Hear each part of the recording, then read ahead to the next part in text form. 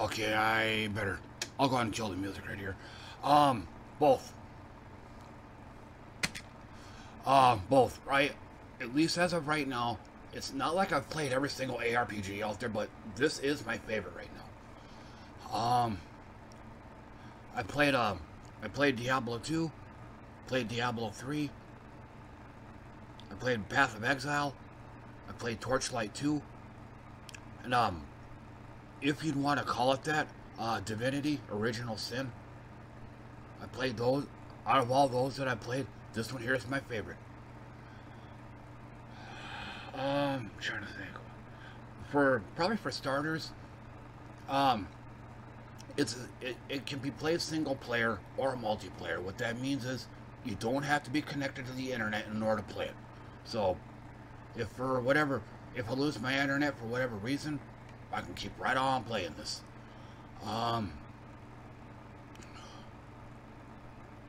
Another thing is, in a way, the story. I don't know about giving away spoilers, but I'll go ahead and I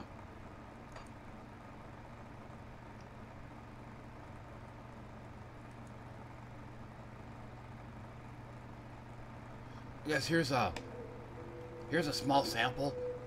Nowhere in any other game have I ever seen this.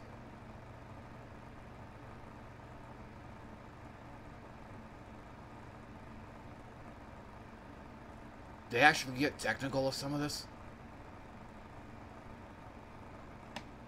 As I find the spot between their ribs and push the blade in, they always cry and it makes me a little sad. I mean, yeah, kind of yes, kind of no. As far as, yeah, that, because most other games I play, when they mention stuff like this, it's just performing blood rituals.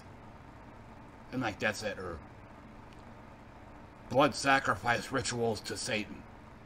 But that's all they mention about it, not what's involved in actually doing it.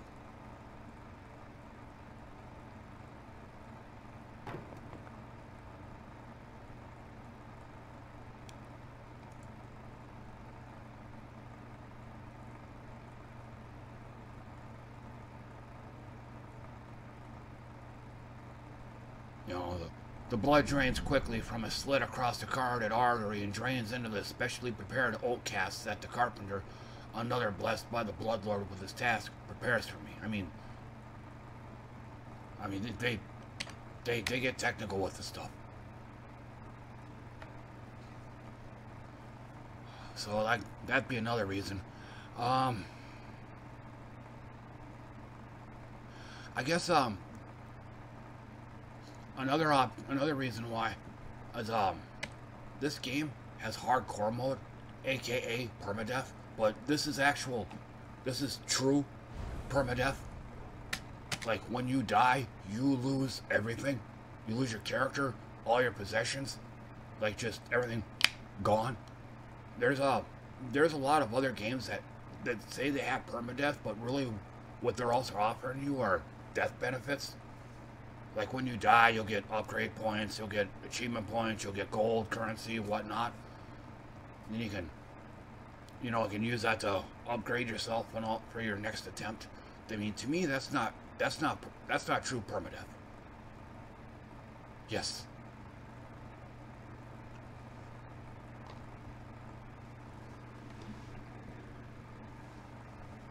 And yes, there have been quite a few times where I've had my health down to like almost nothing. You know, so.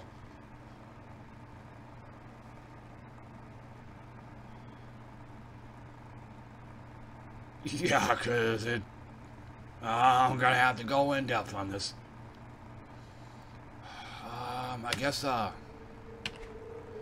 actually, on my, one of my blog posts, I actually wrote down a whole list of everything I like about this game. But unfortunately, I can't remember a lot of what they were. I guess this could also be another good thing. It's not easy like Diablo 3 where every time you level up, they hand you this ability, you level up again, and this ability is given to you. I mean, it's not easy like that. But on the other hand, it's not hard like a Path of Exile where you get the big old skill tree, you know, shoved right in your face, and you have to go. You kind of get overwhelmed by all the gems you get, and you have to figure out what goes good with what and all that.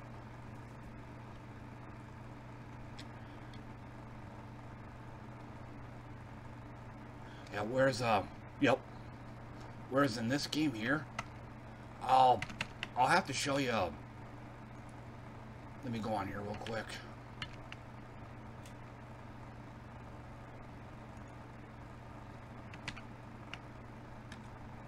This is called Grim Tools. These are your classes. When you get your character to level 2, you'll have an option to choose one of these. Yes, here, this is pretty much what sold me right here. I mean, when when I first read these, I'm thinking, okay, soldier, he must be the melee guy. Yep, looks like he's sword and board, gonna charge in and melee shit. You know, and you read it, and it's like, yeah, prefers the use of close combat weaponry. Yeah, he's a melee guy, such as sword and shield, blah blah blah. But can also prove formidable with firearms. This guy can range too? Oh, wow. You know, oh, I wonder what this guy does. Oh yeah, he's the firearm guy, just like the machinist in Final Fantasy XIV. Yeah, they blah blah blah. They usually prefer to fight at range, engaging enemies with guns, traps, and explosives. Oh, well, I guess he must be the hunter class off of World of Warcraft. But they can also be proficient with melee weapons. You can melee with this too? Oh wow, you know. And so they weren't going with cookie cutter or anything on here. You know, and as you're looking at all these other classes too, excelling with neither sword nor gun, they can use either to augment their offense. You know, I mean, and I'm sure you probably played other games like that too. You know, you look at the big burly guy with the heavy armor and the sword and shield. You already know what he's gonna do. Nothing but sword and shield stuff. I mean, you know, it's just a one-sided, you know, cookie cutter character.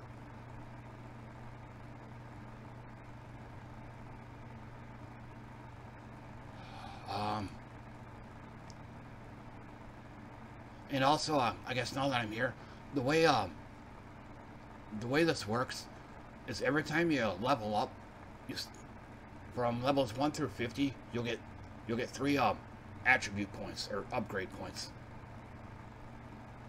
You always have to spend one of them down here. Every time you can spend points down here at your mastery, your mastery bar, I guess it's called. And every time you do, you'll get additional attribute and health and energy points.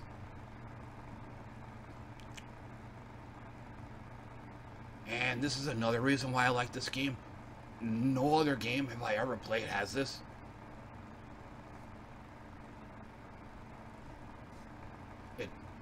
You have a lot of these abilities. They activate off of default weapon attacks.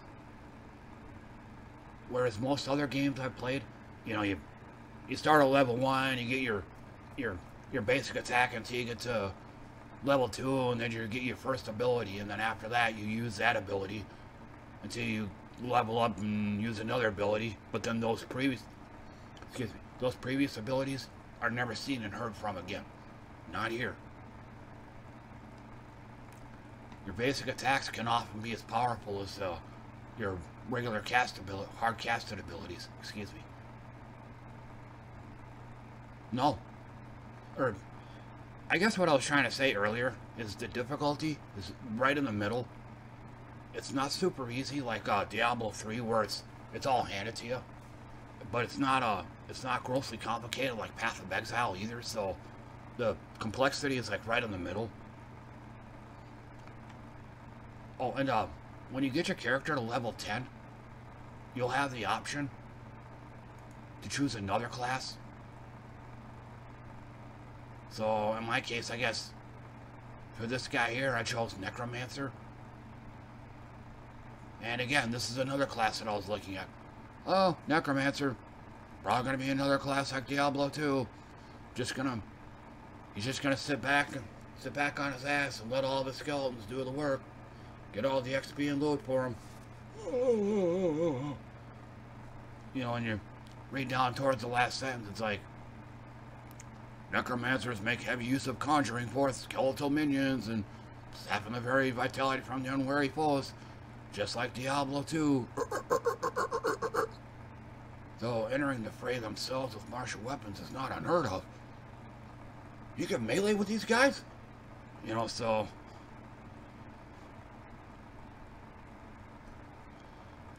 But, like I was saying, in this game here, you can dual class. So, the possibilities are near endless. And, again, every time you level up, you'll get 3 upgrade points, so...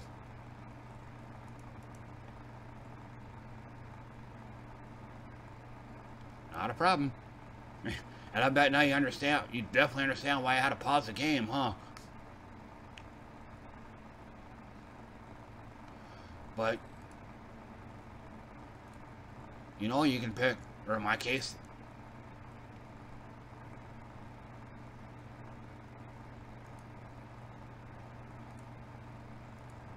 you know, so you can, not a problem, not a problem. I mean, at least you're asking. I mean, if you have an interest in this game, and if you're you're asking about it, at least you're doing that. I'm sure there's a lot of other people that come on here. Oh, looks like a Diablo. Oh, looks like a Diablo 2 clone. Whatever. Pew, off they go. You know. You know, or they just, you know, or they don't ask, or oh, this don't look any other different than any other ARPG I've ever seen. And pew, off they go to watch Leviathan do Diablo 3 or something, you know. Yeah.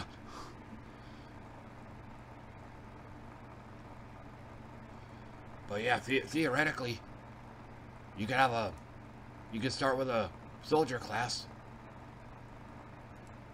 and then you could pick a mage class. I mean, hell, even a pure caster like this guy here,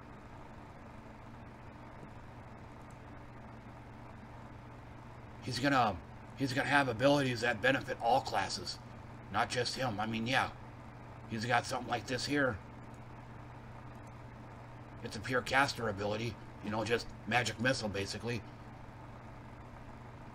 But this game here also has what Path of Exile has. It has buffs that reserve mana. This game's got it too. Or not this one, but and this game here has what's called elemental damage, which means it's all 3 fire, ice, and lightning rolled into one. But yeah, I mean, like I said before, this guy's a pure caster, but I mean, this ability here, I mean, this here can pretty much benefit any other class that also uses fire, ice, and lightning abilities. So,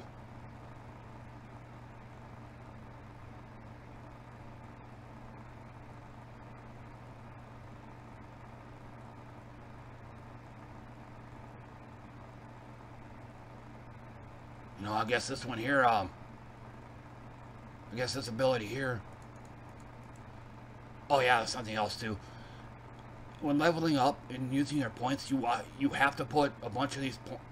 You have to put at least 50 points in order to unlock the full potential of your class.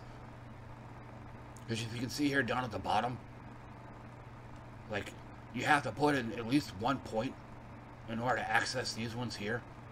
You have to put in at least 5 points in order to access these ones here, and so on and so forth. You know, and then you can, like here, I'm at level 5 now, so This ability here, Electra's Flash Freeze, that's a freeze ability. It deals cold damage. Again, she might be a pure caster mage class, but that ability there, that can be useful for any other class that utilizes cold damage. That ability there, that's useful for any other class that also uses fire damage or aether damage. In this game here, aether is basically the pure magic element. I know the necromancer uses aether damage, so this class here can also benefit necromancer. So like I was saying on all these classes, there's a lot. The possibilities are near endless on here. And again, this isn't something I don't recall seeing a whole lot of in any other game except maybe Path of Exile. Whereas most other games, once you pick a class and or a talent tree, you're stuck in that tree. That's all you get. You pick this class, that's all you get. You pick this talent tree, that's all you get. So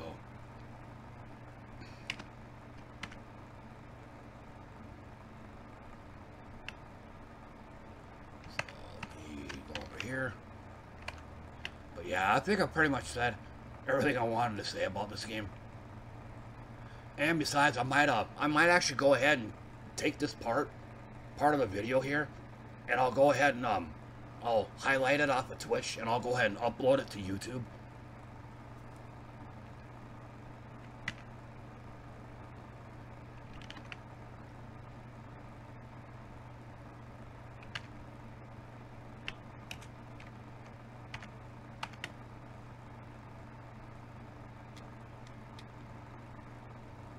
Oh, thank you, Plasma.